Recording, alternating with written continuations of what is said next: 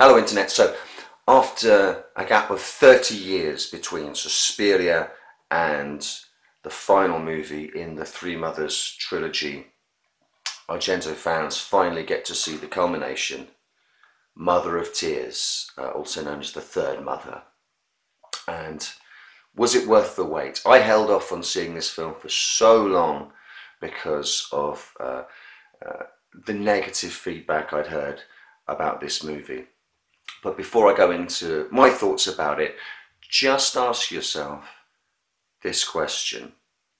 Do you expect your 50th birthday party to be exactly the same as your 20th birthday party?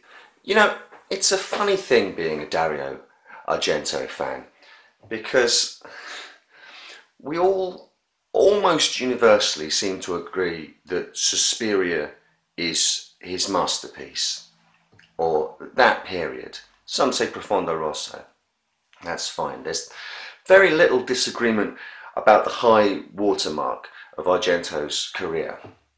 And during that high watermark, we all seem to agree that, oh, well, you have to look past the dodgy acting and the plots that make no sense. That's not what Argento's about. Argento brings something else to the table, and that's why we love him. And then the family of Argento fans all seem to agree that the quality of his movies dropped off. And they all seem to agree that he had a bit of a resurgence and a bit of a renaissance. And then they all seem to agree that his quality's dropped off again. But no one can really quite pinpoint where the quality dropped off, or what his comeback movie was, or where it's sort of dropped off again. It's a little bit like a smorgasbord. Everyone's got their own favourite idea of what Argento is. And most of us agree that Suspiria is a masterpiece. And then we start to break off into little factions. Some love the Giallo and Profondo Rosso, and some loved him returning to that in Tenebrae. So everyone's got their favourite comeback movie. Everyone's got their favourite movie where they say that Argento's career is now officially over. Some people will go so far as to pinpoint a particular movie and say, I'm no longer an Argento fan. And for many people, The Mother of Tears is that movie. It's no Suspiria. It's no Inferno. But 3 decades have passed. And do you know what it is? It's fun. This is a fun movie. Is it perfect? No. But if you look back at look at my Inferno review, look at my Suspiria review, late 70s and early 80s, we seem to willfully ignore the flaws in some of the maestro's work, and nowadays we slam him for them, and I don't understand that personally. It's hokey, and it's a little out there, and tonally sometimes it's a little off. The cackling witches straight out of a Duran Duran video I find very strange indeed. But there are elements of Inferno and Suspiria that I find very strange. But I don't rail against Argento for that. There's cause for celebration there, and there's always I found something in every Argento movie where he brings some unique flavour to the table that you just wouldn't see anywhere else. Is this his best movie? No, it's a hell of a lot of fun though. And it's a strange ending to the Three Mothers trilogy. And honestly, as a fan of Argento, would I want something safe that kind of made sense, or I want something slightly bombastic and slightly weird that I can't quite pin down? That seems to me to be the perfect essence of Argento. So in a weird and perverse kind of way, it tickles me that he's angered so many of his fans with this movie, because that's the perverse and glorious nature of the man. I had a hell of a lot of fun with this movie. Let me tell you why. Okay, so there's an urn with some statues and a sort of tunic in it, and the tunic boosts Mater Lacrimarum's powers, and she uses that to try and bring about the second fall of Rome and the second age of witches. It's a stupid idea, but is it any more stupid than at the end of Inferno, Mater Tenebrarum going, oh, the building's on fire now, so I guess that's it for me. All of my centuries of planning and influence around the world and all of my magical powers, but someone's knocked over a candle a few floors up, so there's nothing I can do about that, folks. It's not more ridiculous. In this movie, at least one of the mothers does something. Mater Lacrimarum does stuff. She brings her acolytes from all the way around the world. The second fall of Rome, she intends to bring about the second age of witches, and all through Rome, like a sickness, her influence spreads, and violence and crime and murder and rape and robbery are on the increase, and it feels like the beginning of the end of the world. It actually feels like one of the mothers is doing something in this movie, and our hero has to work and act against it, rather than yet again stumbling across a secret room in a building and accidentally doing something or stabbing someone or doing, and then all of a sudden one of the three most powerful witches in all of history is dead. I'm really glad to see one of these infernal nemesis actually doing something infernal. That's a hell of a lot of fun, and boy does she cause some awful stuff. I mean, the cannibalism of children, we get to that stage. That brings me to the gore, which is, I think, superb in this movie. If you're a gore hound, and the Church of Horror is a broad church, you're not getting the super stylized violence of the 70s or early 80s Argento. You're getting fairly ultra, barring some shoddy CGI work. There's an awful lot of practical effects and practical gore here, and because it's a movie of the 21st century, the way it's filmed and the way it's lit and the way the prosthetics are made, now it's a lot more closer to photorealistic. You're not gonna mistake it for photorealism, but it's unflinching and uncompromisingly presented. Uber gore. Now, it's not a complete splatterfest, but it does punctuate the movie right from the start and all the way through at certain opposite points. It leaves you under no illusion that shit is really, really now hitting the fan. And Mater Lacrimarum could potentially cause the downfall of civilization as we know it.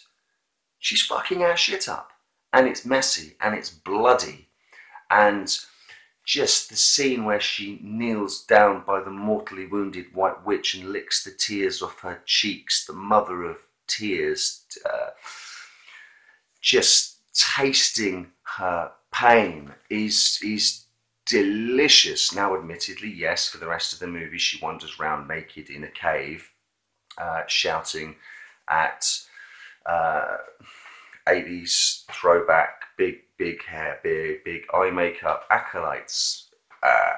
But she's doing things. About 2/3 of the way through the movie, I said to my girlfriend, all I want from this now, for it to tip it over the edge into something thoroughly enjoyable, is it needs to tie back to the alchemist Valeri, who I called Varelli in my Inferno video.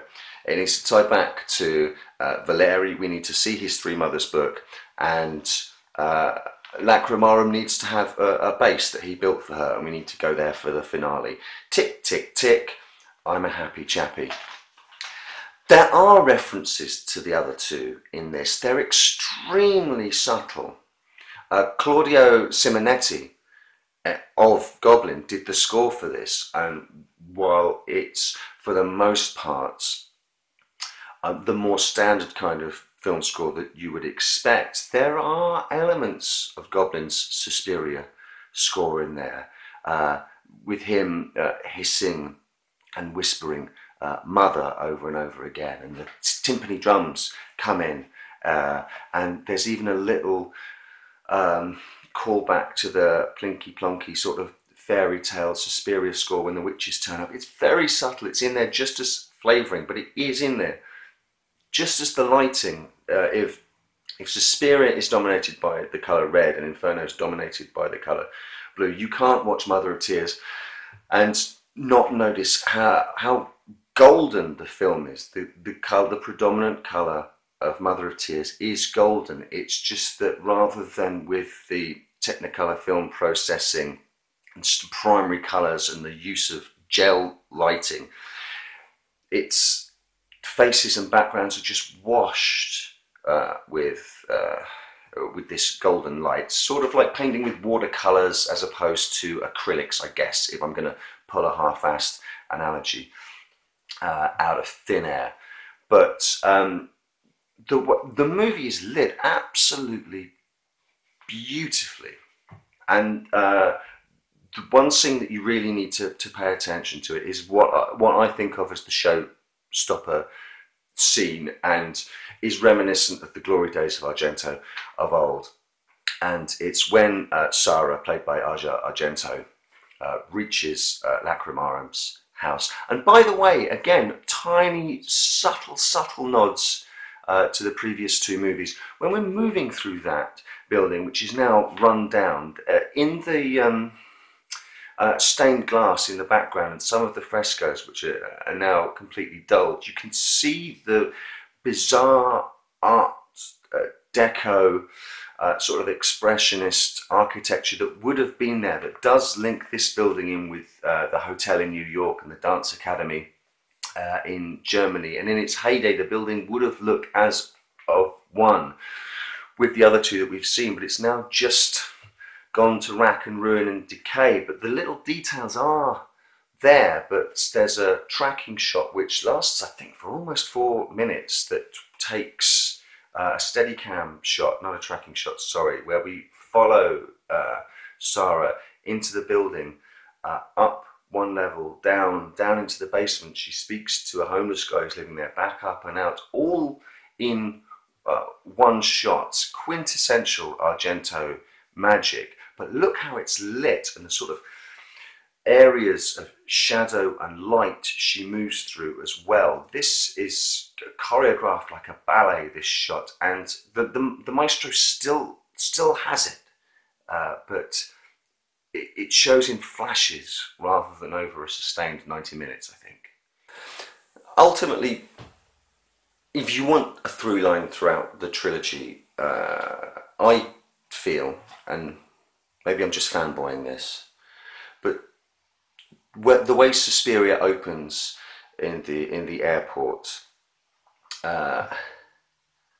we're trapped in the nightmare right from the start, and the entire film takes place in the nightmare. So it's all primary colours and stark and strange.